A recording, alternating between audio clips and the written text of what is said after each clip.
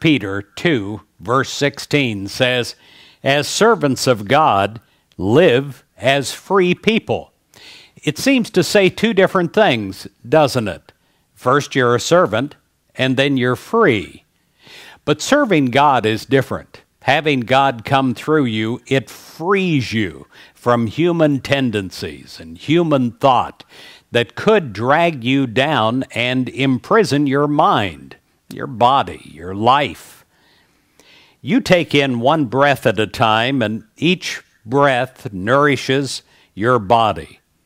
The less concern that you have about breathing, the easier the breath comes. You breathe deeply of the breath of life. And so it is with freedom. You take in the reality of your freedom one moment at a time.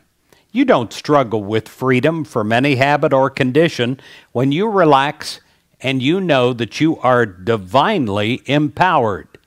You're with God, and God is stronger than anything. And being with God, you are free. And you breathe deeply of that freedom of spirit. You let your awareness of your freedom in God fill your mind and fill your body. You now focus on freedom and on any tendency to want or need something more dissipates in the freshness of spiritual freedom.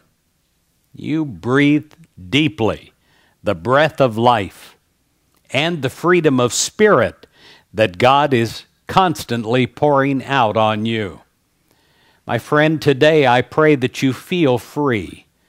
I pray that you feel free in mind, that you feel a lightness, that you feel a joy, that nothing drags you down because you are following God. As a servant of God, you're completely free. And God takes the burden, takes the heavy weight off of you. And you feel a new sense of joy. God bless you in your freedom.